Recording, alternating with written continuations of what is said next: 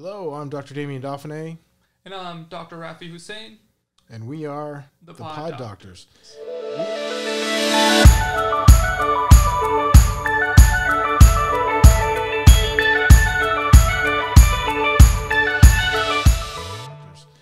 We are going to delve into a really common problem that we see every day, plantar fasciitis or heel pain.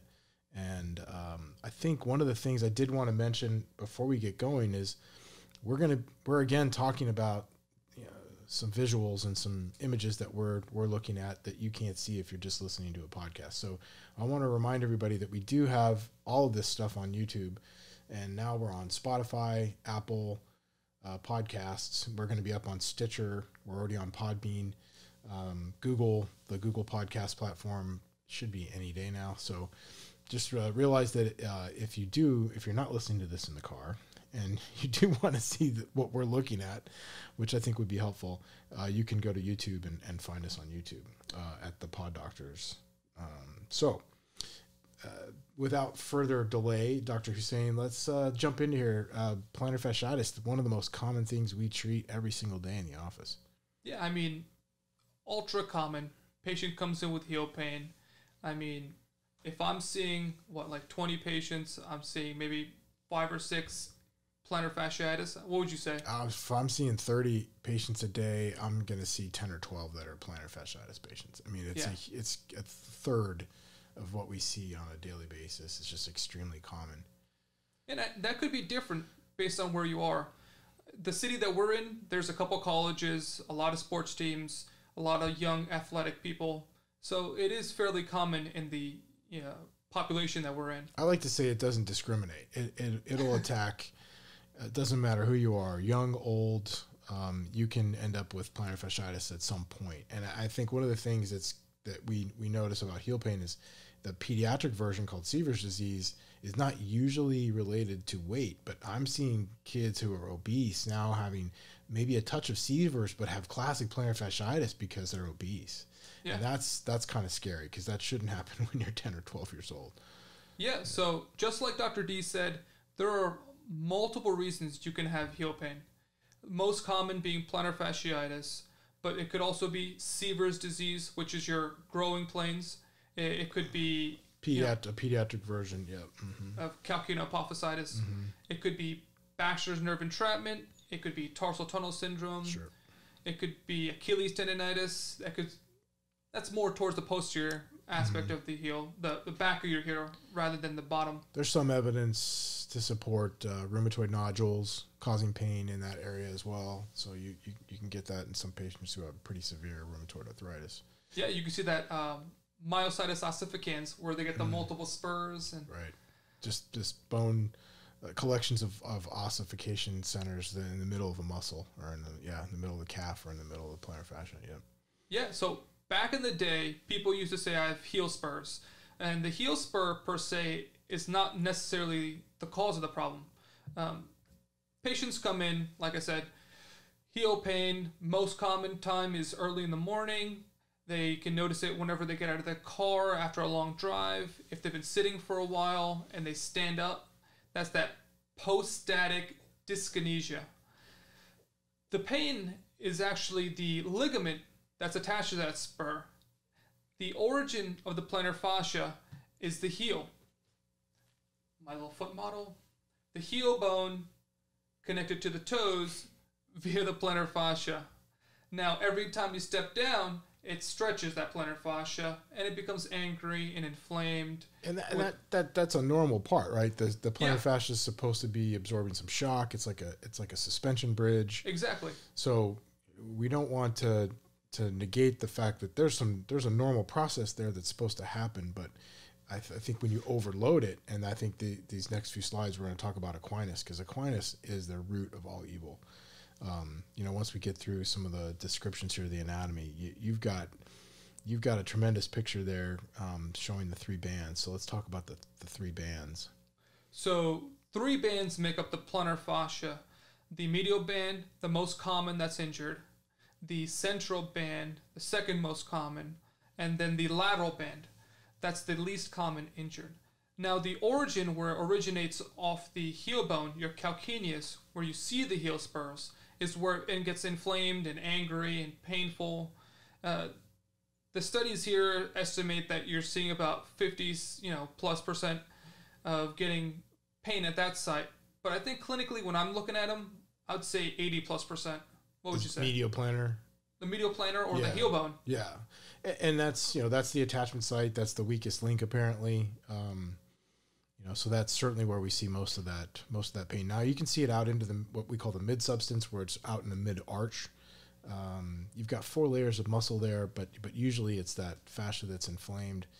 But that's the thing, people are like, well, why can't we just, eliminate it and cut it and get rid of all the stuff that attaches at the heel? But you've got 4 layers of muscle there you can see underneath the fascia that are vital and that have function, and you can't, Steinler stripping is not usually a good idea. That was a procedure that was done, I think, 50 years ago and beyond, and was releasing everything on the heel, and unnecessary and probably debilitating. So not such a great idea. And you also have vessels and nerves that run through there. Right. I mean, it's not something you want to get a scalpel into and just go whack all that stuff. So I think you're describing it beautifully. This is a great picture here. You've got a picture, a lateral or side view of the foot showing the areas where things can get inflamed, and that's classic. So the most common cause of plantar fasciitis, when you have a tight Achilles, which is called equinus, that heel bone, I keep on tossing this, the heel bone comes down, attached by the Achilles, attached by the plantar fascia. When the Achilles is tight, it's pulling that heel bone up, angry, inflammation, because now you're collapsing that arch. And you're stretching that distance between A and B. So if A is the heel and B is out in your toes, when the arch comes down, even a couple of degrees, yes, you're lengthening that distance. And this structure it's not elastic like a rubber band. There is some elasticity to it that we lose as we get older, that we lose if we glycosylate everything with diabetes. So those tissues get stiffer as we get older, and that's why you really see this as a problem between people in their late 40s, early 50s, who are trying to stay active, trying to be weekend warriors, and they're ending up with classic symptoms of this. And it's usually because, as you said, they're not stretching every day. They're losing that range of motion at the ankle, and it's causing biomechanical problems. These illustrations on the right side of the screen here are beautiful because it's showing what happens to the bony structure with equinus, and it's literally deforming the arch, and that's causing you to stretch the plantar fascia beyond its capacity, and it starts to tear at the insertion at the heel. Just classic. So we can eliminate that variable by getting people to stretch the calf muscle. So I mean, I'm really aggressive with that. The Pro Stretch device, they're not sponsoring us. I'm going to throw them a plug. I'm going to give them a shout out. That silly piece of blue plastic is my secret weapon. If I can get people using that thing and lengthen the calf muscle by doing stretches in a very specific way, where it's almost a yoga theory.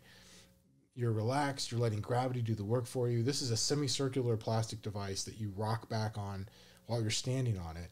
And we can put a link to it maybe. I think I have a picture in here. You have a picture? Great. So that I swear is the biggest reason I can keep people from letting this plague them the rest of their lives. If I can get them into an orthotic, get them stretching, get them into some decent running shoes, that's like 90% of the problem right there.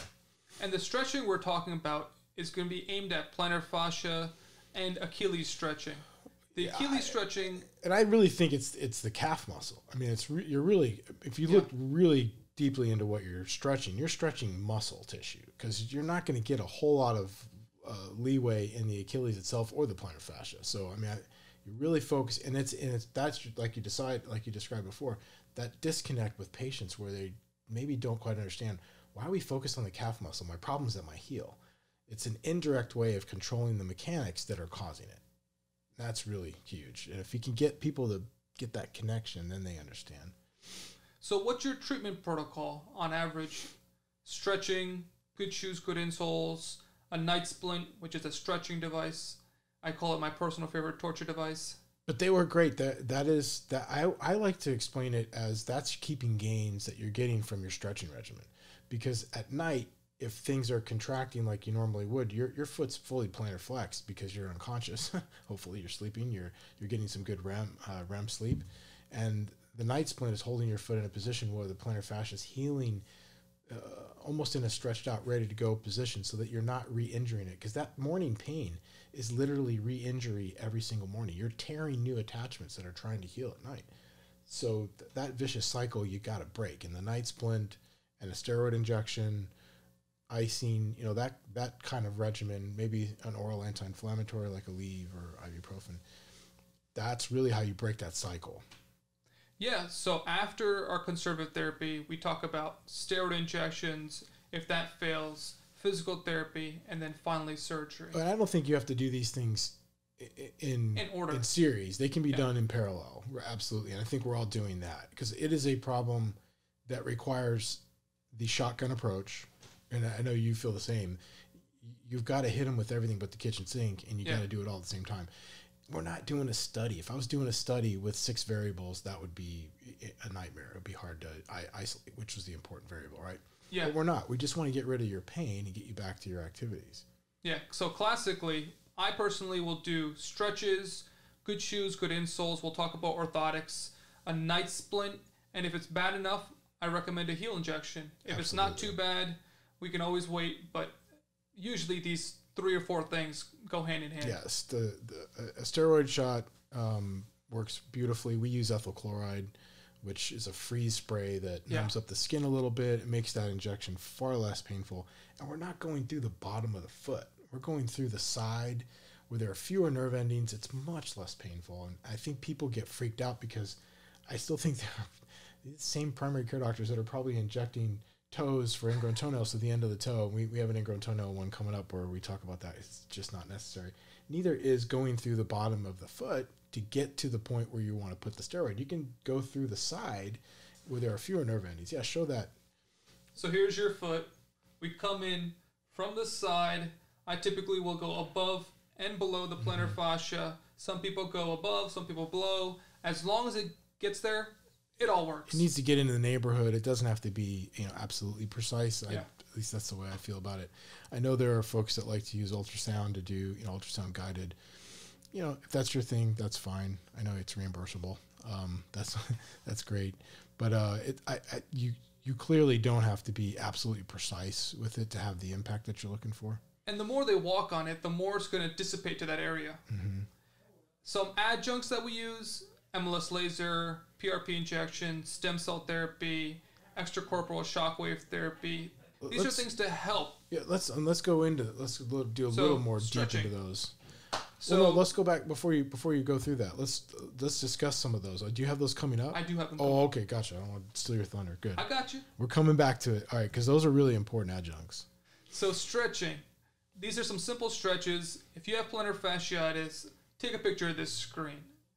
Calf stretch, my all-time favorite stretch. I tell patients to do this so much that your friends and family think you've gone crazy. The towel stretch, very good, very effective. First thing in the morning, big towel over the toes, crank it back. It takes that initial heel pain out of the question. It can help. I think all of these are adjunctive to the Pro Stretch device. I think the Pro Stretch device is by far going to give you a more aggressive stretch, but these are things you can do throughout the day. And I think the towel stretch before you get out of bed is a nice way to just prevent some of that rebound effect that you're getting when you're tearing all those new attachments by putting your foot on the ground. So, I think that's important. Even when we're treating people, the other thing we recommend is clearly avoid going barefoot around your house, especially if you have hardwood floors and tile. So you have to kind of get into the idea that if you're going to use like a house shoe, make it like a clog, a really good quality slip-on. Something with an arch. Well, hopefully you're using orthotics in that, and you need to move them from shoe to shoe. So my suggestion is Merrill makes a great clog that has an insert that comes out. If folks don't want to wear their outdoor shoes inside, I have them get a pair of these Merrill clogs, take the insert out, put in their orthotic, and have that right by the bed. So they slip those on when they got to, pee in the middle of the night. When they got to go get something to drink. But if you're that sort of regimented about it, you're going to get rid of your heel pain pretty quickly. If you finagle it and you do a lot of walking around the house and you think it's on carpet, it shouldn't be bothersome, and your pain lasts for 6 or 8 months, you got your own self to blame. I think people think that they have like a bruise or a heel spur and they're walking on something soft and it's going to get better. The problem isn't that you're walking on stones. The problem is that your arch is collapsing every time you step down. And we clearly know from taking x-rays of folks for completely unrelated problems who have massive heel spurs and have never ever had heel pain. So we know the spur is not the source of the pain, probably 99.9% of the time. The only time I've blamed the spur for heel pain have been in a few extremely elderly patients who have zero fat pad left in their heel. Fat pad atrophy, you're going to have heel pain. And they're like 95. You know, this patient's like 95 years old. They've clearly outlived their fat pad. That's the only time where I will blame the heel pad as the problem and the bony structure underneath and get them into a heel cup, a rubber heel cup. Orthotics. Yes. So rubber heel cup works good, but it's not an orthotic. Right. An orthotic is going to give you support along your whole arch. It's not just an arch support. It's physically controlling your heel bone, controlling your subtalar joint, keeping you neutral so your arch doesn't unlock or pronate. It doesn't collapse whenever you're stepping. It's going to keep good tension on that plantar fascia without letting the plantar fascia getting excessively stretched. So you're still going to pronate a little bit. You're going to get some shock absorption out of it, but it's going to keep you from going past a certain point. And I think this picture on the upper left is great. It's showing what the power of the orthotic is. It's realigning the rear foot, and at the same time, it's protecting the plantar fascia from getting overused. I mean, we can do a whole lecture about lower back pain and orthotics. When you have anterior pelvic tilt, that's when most people have lower back pain. And a simple orthotic can reduce that. I'm not saying it's going to fix it completely, but there's biomechanics that can go into this. I mean, we can talk about tibial rotation and the whole shebang, but that's a whole we like to keep our listeners, so I think we should probably avoid that. I played ping pong through most of my biomechanics lectures, so yeah, it's just a really dry subject for me personally, but yeah, I think it's excruciatingly important that that some sort of orthotic device be included in this for the long-term solution. And that's why the stuff that people come in with that's over the counter is designed not to hurt people, because these companies don't want to get sued. And so they're very flexible. I don't want to mention any names, but we know the doctor most common. Yes, the doctor who's behind many foot and ankle products, whose corporation donated money to the Illinois College of Podiatric Medicine back in the 80s, and they named the school after him. Having said that, I don't use a lot of their products, if any. And these orthotics that we prescribe have to be made out of polypropylene. They have to be somewhat rigid, maybe not carbon fiber rigid, but they have to have a little bit of give, but mostly support. And the stuff that people come in with off the shelf just simply can't do that. I tell them, if you can flex it with your hands, don't get it. It needs to be solid enough. It needs to be solid enough that when you step down, it's not going to collapse. Correct. Yep. And if you can fold, that's one other thing we should talk about really quickly. If you can fold your shoe in half, if you're wearing a pair of Skechers, I'm going to throw them under the bus. That's okay. They're not sponsoring the show.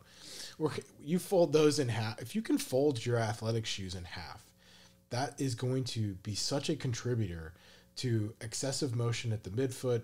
It's going to allow Aquinas to collapse your arch even further, and it doesn't work well with the orthotic. What you want is a shoe that breaks only at the ball of the foot, where a shoe should break. At the big toe joint. Exactly. And if you've got that married with an orthotic, that's a very powerful combination, and that's going to be your long-term solution, I think. I think there's been a trend recently regarding flexible shoe wear. It's flexible, barefoot running, feel the ground. They show them flexing so much. But in general, it's horrible for your feet. Well, I think the original thought process, though, was that was going to be 10% of your training. So if you're a serious runner and you went to a free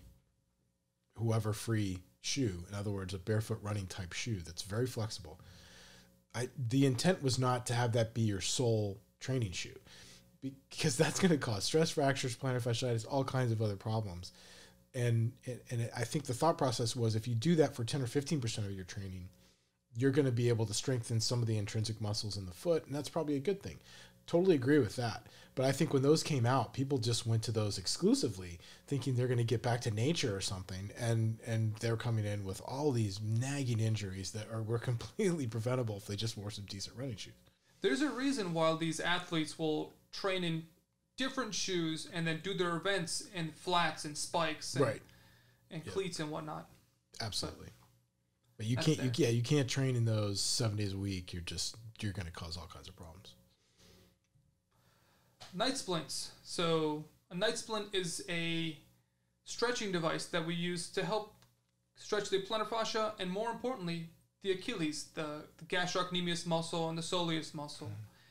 There's multiple styles. I don't know. Sure. Whatever you want to call them. My personal favorite is the posterior. I know you like the dorsal. Just from the standpoint that people seem to be able to sleep in them a little bit easier.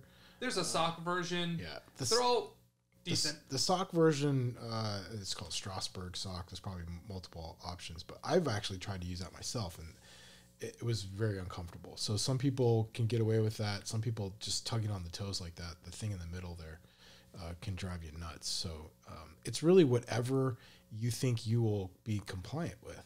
So, we have the dorsal night splints on the left there. We have a version of that here in the office. But if that's not working for the patient, then we kind of sit them out and have them find something that they can experiment with. Yeah, they all work.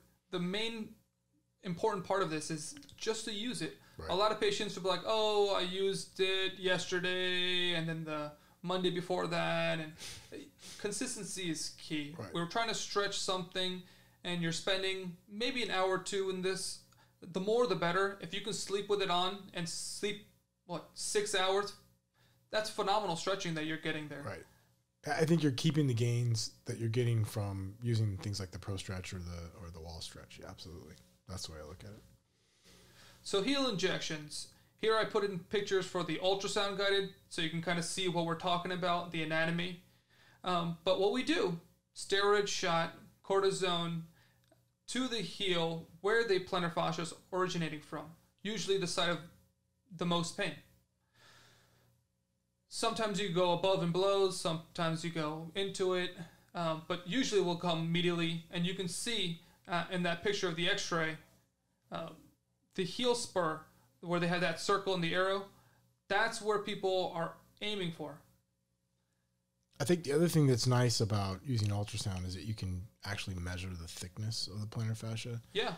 Steve Barrett, one of our colleagues, published a paper just looking at the thickness and how it correlated with whether people were responding to conservative therapies, non-surgical therapies. And he found that, after a certain thickness, 4 millimeters. Yeah. These folks just didn't do well with conservative treatment. And that's where you ought to consider doing something more, either a fasciotomy or I think in our case, I'm big on using microdebrider and then covering that with amniotic tissue. So Topaz microdebrider or whatever microdebrider you want to use, rather than releasing the plantar fascia. So that's the difference between plantar fasciitis and plantar fasciosis. Right. Itis meaning acute, something that recently started. And if this is something chronic, you're probably looking towards plantar fasciosis. Right. And that's more of a degenerative problem.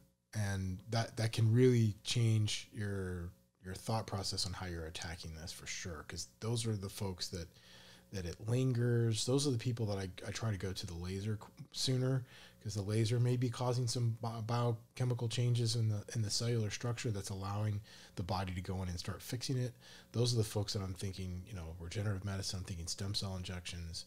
I'm thinking, going in and doing the microdebridement and then to revert all that scar tissue. Right. And get the body to start laying down good collagen. Yeah, absolutely. So before we get into surgery, let's talk about some physical therapy. So physical therapy is wonderful. I'm a big advocate. I think it works great. I think it forces people to do their stretches when they're not doing them at home. Right. There's a lot of adjunct things you can do, taping, strapping, ultrasound, paraffin wax. I don't know what else they do there. I like the kinesio tape when people come in with both Achilles tendonitis and plantar fasciitis, and both of them are raging. that in combination with just simply getting them off that limb. I mean, those folks who come in that inflamed, they have to understand that if they continue to use that part, you have to think of this as a broken foot or a broken part of your body that you're still abusing. When it's that bad, you have to get them off of it. I mean, that's where we go knee scooter, crutches, and just try to eliminate the use of the part to let everything calm down. Then you can focus on, okay, we got the Achilles tendonitis to calm down. Now we can just focus on the plantar fasciitis. When it's both, or when it's bilaterally, when it's both right and left foot and their Achilles are inflamed and their plantar fascias are inflamed, those are really tough to treat. So what do you do in that case? I mean, in your practice? So just shoot them. Yeah, just you're done. We're gonna take them out back. I'll go to the boot. I think it works great. But if it's bilat, so I put them in two of them.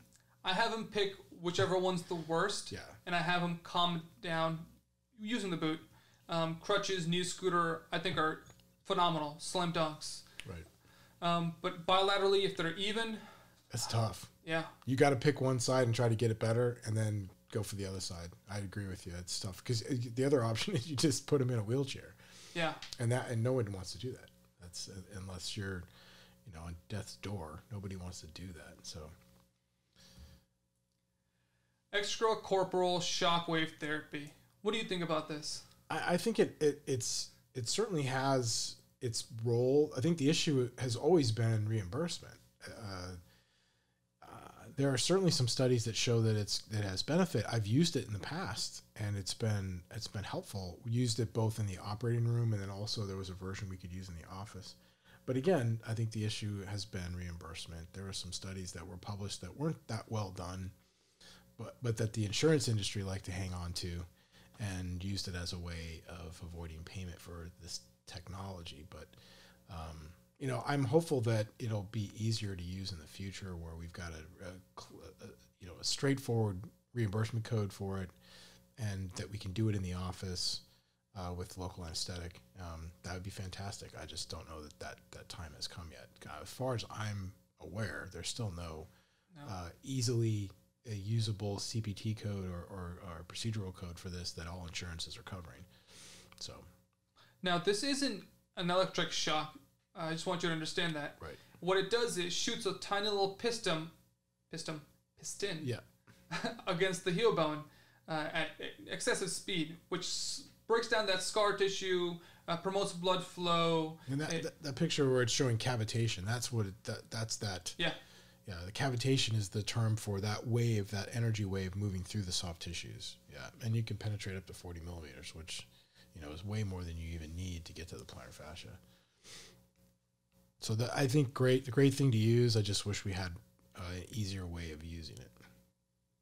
Therapeutic ultrasound, typically done in like physical therapy office or physical medicine and rehabilitation office.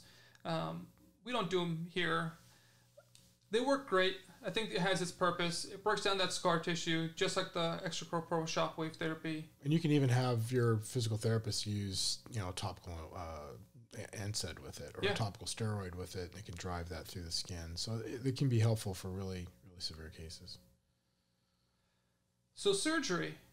So there's multiple surgical options as far as going in and treating the plantar fascia. Typically, it's around lengthening or releasing the plantar fascia. And again, this is less than 2%. In my practice, in 21 years of doing this is less than 2% of the people who have plantar fasciitis.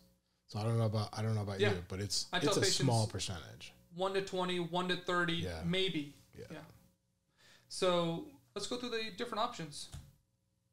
Endoscopic, probably the most common way. We go in just like how we scope your knees, scope your ankles. Small port, we go in, identify the plantar fascia, and release it. Some people do a third, some people do half, some people do the whole thing. I'm usually on the 2/3 side. I don't know, you're perfect. I've not done these in decades.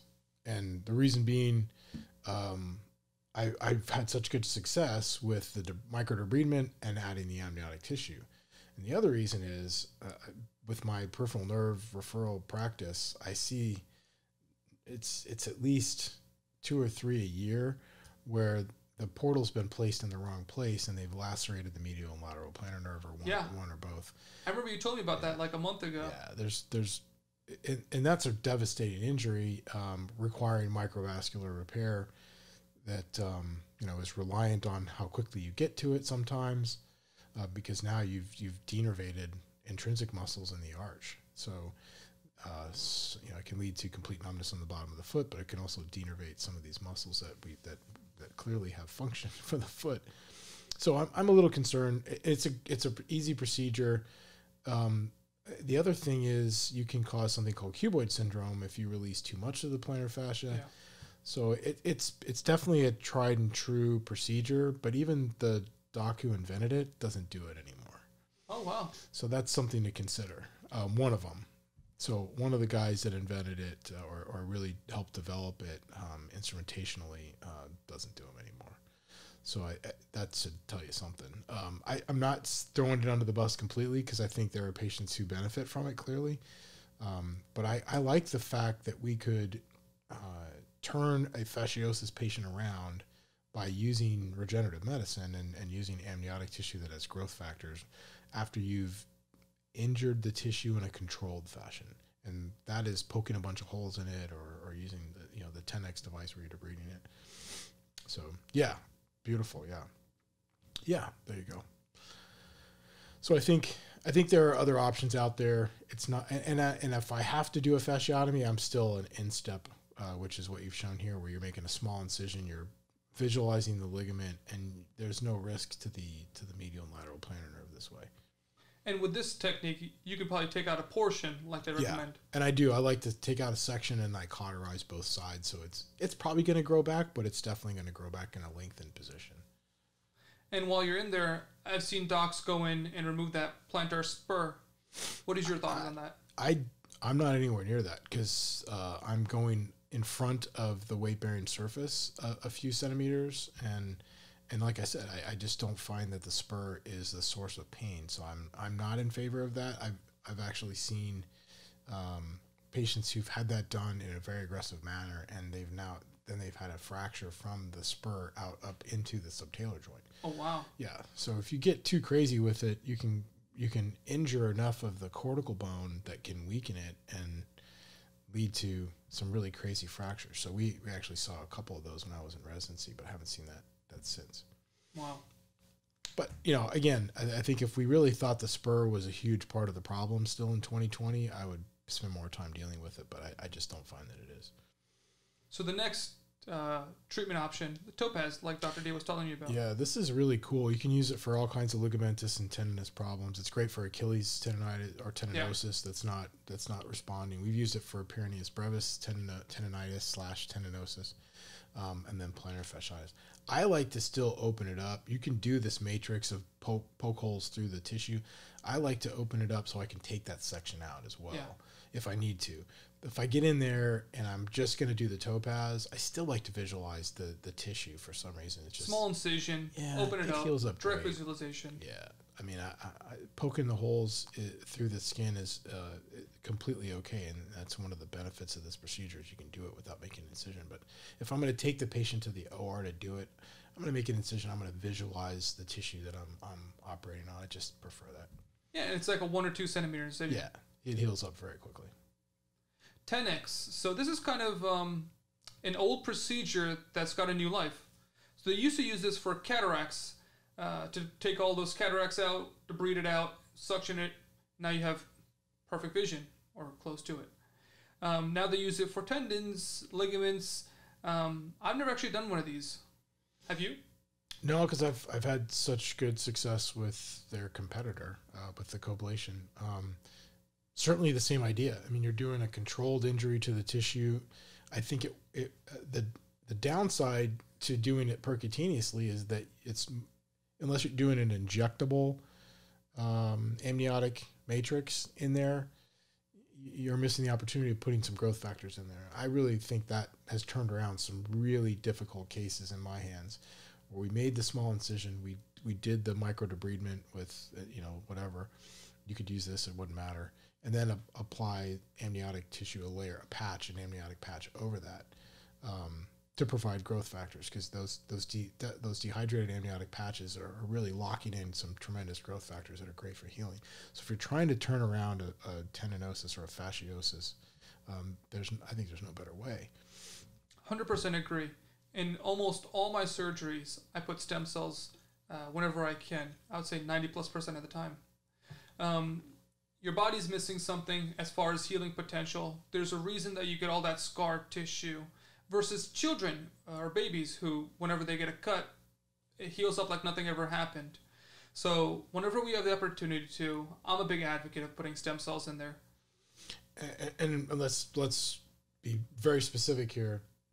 If you're using dehydrated amniotic tissue, you're really not using stem cells, but you're using a dehydrated version, so there's no live cells there. If you're going to use umbilical cord cryopreserved stem cells, which I love but are not covered by insurance, I would, we have patients that clearly choose to purchase those and have me use those as an adjunct to their surgery, and I think it's extremely beneficial because it acts like a magnet for their own stem cell population to then move into the area and start fixing things. But when we're talking injectable, desiccated, chopped up amniotic tissue, that's a amniotic graft, you could say, an amniotic injection, but it's not stem cells, because stem cells is really implying you're using live cells. Yeah, no live cells. Most of the time, they're just growth factors and things to help push in the right direction. But extremely helpful in the right situation. Yes. Absolutely. So something I do in conjunction with most of my plantar fasciectomies is I do what's called a gastroc procession. It's a lengthening of the tendon, of your Achilles tendon. There's multiple ways of doing this. I do mine using the endoscopic technique also. Go in, lengthen the gastroc aponeurosis, which is the attachment of the gastroc muscle belly to the soleus muscle belly, which together form the Achilles tendon. So if we lengthen that, you have some slack on there. And then obviously we're lengthening the plantar fascia, so we're treating them at both ends. Yeah, so there are some folks who you can have them stretch until the cows come home and they're just not getting enough out of it. And you can get an immediate 10 degrees of dorsiflexion, if not more, with an endoscopic gastroc. So it's like a strayer, but maybe a little higher. Yeah. And you're just doing it endoscopically. Yeah. So it does work really well. We use that in a number of different situations where we're trying to lengthen the gastroc aponeurosis or the entire posterior muscle group. Now, if we're going to say a negative about this, is that if you're not doing it properly, just like the endoscopic technique, you can catch the sural nerve. Correct. So if you're not in that tendon sheath that makes up the Achilles as it goes around the gastroc aponeurosis, you're going to catch that sural nerve and you're going to get numbness on the side of your foot. Now, I do have patients after surgery have a little numbness for a couple of days when they get swelling along there. Right. But then a week or two later, they have full sensation. But that is an issue with that procedure. You have to be, in the right plane, and if you're not, you're gonna cut that sural nerve. Now, so is that the worst thing in the world? I mean, it's a sensory nerve. It can cause chronic pain, and it can cause a neuroma, and that's part of what I can help with, and so folks will get referred to me for that exact problem, and we'll have to either repair it with cadaveric tissue, or we just eliminate the nerve entirely and plug it into muscle. So a couple of different options to correct that if that happens, but it's a known potential complication of that surgery. So there are people that do an open tendon lengthening rather than endoscopic, and obviously that takes the risk away, but then obviously you have a larger incision. There's pros and cons to both options. And I'm actually doing that. I prefer the small medial incision, and I go in, visualize everything, move the sural nerve out of the way. So I used to do that way. I used to grab it with the coker and come across with the meds, just slowly it works great. Tease it away. So I'm it's weird. Like, I love doing an endoscopic nerve decompression on the forefoot, but I don't do EPFs and I don't do endoscopic gastrocs. So I'm I don't know. It's kind of a weird dichotomy. There's more than one way to skin a cat. Absolutely. MLS laser. So we got one of these like 3-4 years ago, and I'm telling you, I've had them do it on me for plantar fasciitis and Achilles tendonitis. This thing works. and it's unique in that the biochemical explanation for why it works is really above my pay grade. There are some very, very smart laser physicists in the UK that described why this works, and it's actually working on like a mitochondrial level, which is really, really crazy. But it does amazing things in controlling inflammation and improving blood flow to the tissues, but that's really not even doing it justice. So it's a tremendous benefit for Achilles tendonitis, where we really don't want to put steroid injections in and around the Achilles. There's too many papers showing that's a bad idea. I never. Right. And so you could do, stem cell injections around the Achilles. Those are okay. And I think those are beneficial, but this laser option really does work great. And, it's been a real good thing to have in the practice. We use it for post-op pain. We use it for plantar fasciitis, Achilles tendonitis, any sort of itis. Or arthritis in general. Yeah. Mm-hmm. It has a depth of penetration. So you'd use it for like foot, ankle. You wouldn't use it too much for a hip joint. You can use it for wrists, elbows, superficial joints. Mm-hmm. Same things that you'd use like Voltaren gel for. We have a patient, our nurse, who's using it right now, and she loves it. Yeah. We've really had good success with it. We try to encourage patients to have this be part of the adjunctive things that they do for plantar fasciitis, if they're lingering at all. So if their Achilles tendonitis has gotten 50% better, and then it seems weeks and weeks go by and it's not moving anywhere, we'll throw this into the mix, and it does do a great job. Yeah, it promotes taking the inflammation down. It promotes blood flow. It promotes collagen production, promotes nerve regeneration. I mean, there's a lot of things that this helps out with. That's the cellular level stuff that I don't get into too deeply with patients, because you could go down a rabbit hole with this. It just... Yeah, but it's amazing. I think the biochemical response, the bone formation, cartilage formation, but the collagen production is what really, I think, makes an impact on those Achilles tendonitis and plantar fasciitis patients. So you got this disorganized collagen that needs to be realigned so that it's nice and strong, and this can help do that. And I think that's part of what it does for pain relief in these degenerative fasciosis and tendinosis problems. Stem cell therapy. Well, broadly speaking, stem cell therapy. Right. We'll go through, we can go through a bunch of different options. There are like 3,500 studies. If you look up the latest list in the government website of approved studies using stem cells all over the body for all kinds of things like Alzheimer's and Parkinson's, and amazing potential with these things. Unfortunately, this technology is not reimbursable for the most part. There are a couple little, I'm hoping that that'll change.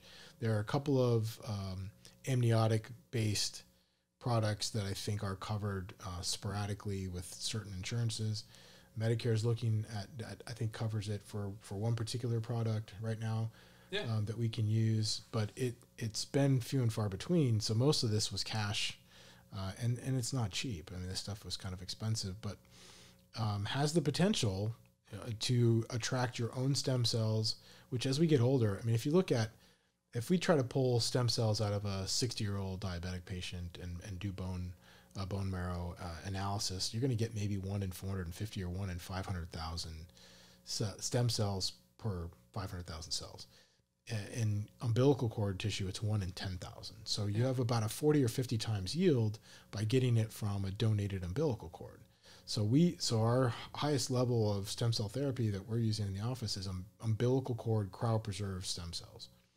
And those are not inexpensive, but that has the most bang for your buck. And when you can inject those near a joint that's inflamed and broken down, you can have these patients improve, because these cells can turn into chondrocytes and can turn into tissue that has been deficient. And then the next layer down would be like amniotic fluid, which has some cellular component and some structural component.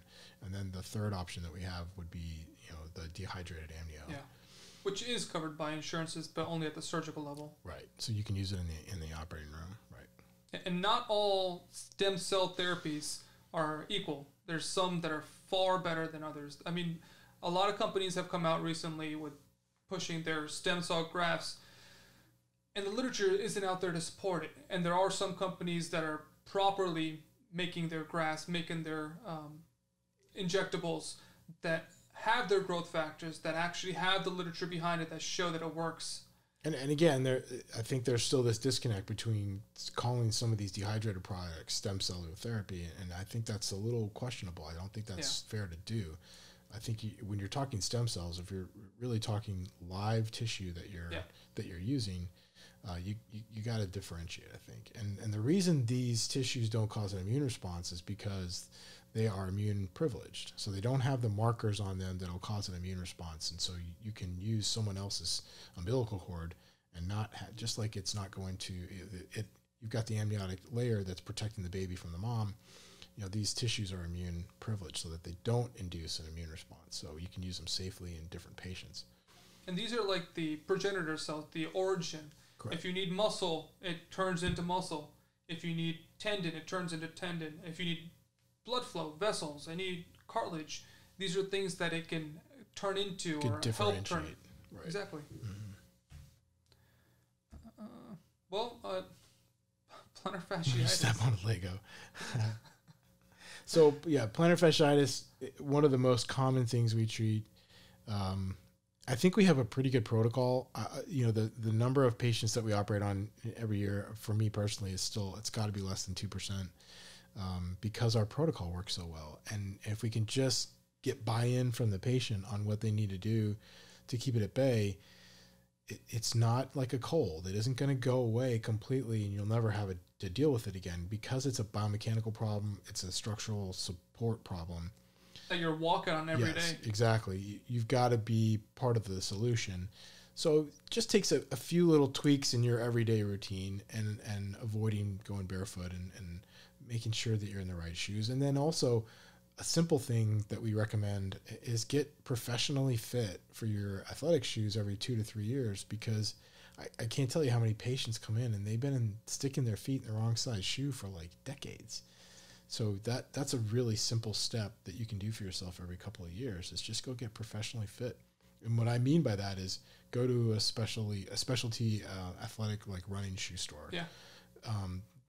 If you go and fit yourself, you're missing an opportunity. Now, if you get professionally fit and then you realize, okay, I love the Nimbus 3000, whoever makes your favorite shoe, then you can go online and buy like 2 or 3 pair in that size, and you're going to probably be okay.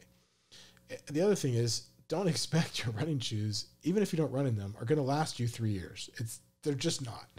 So one of the things you can look for is on the sides and the EVA. If you start seeing wrinkles in the EVA when you push on it, that shoe's probably shot. So time to move it on, turn it into your gardening shoe if you want. But that's not so. You don't want to be collecting these and reusing them. I think a lot of people want to use. Oh yeah, I've had that pair for like 8 years, and I don't know why I have heel pain. Yeah. So don't hang on over to them. time. Yeah, and don't hang on to them. It doesn't make sense. So I think swapping them out at least yearly is important. And you can see that the breakdown, in the EVA is one tool to determine when it's time to move that shoe on. Well, that's it for our lecture.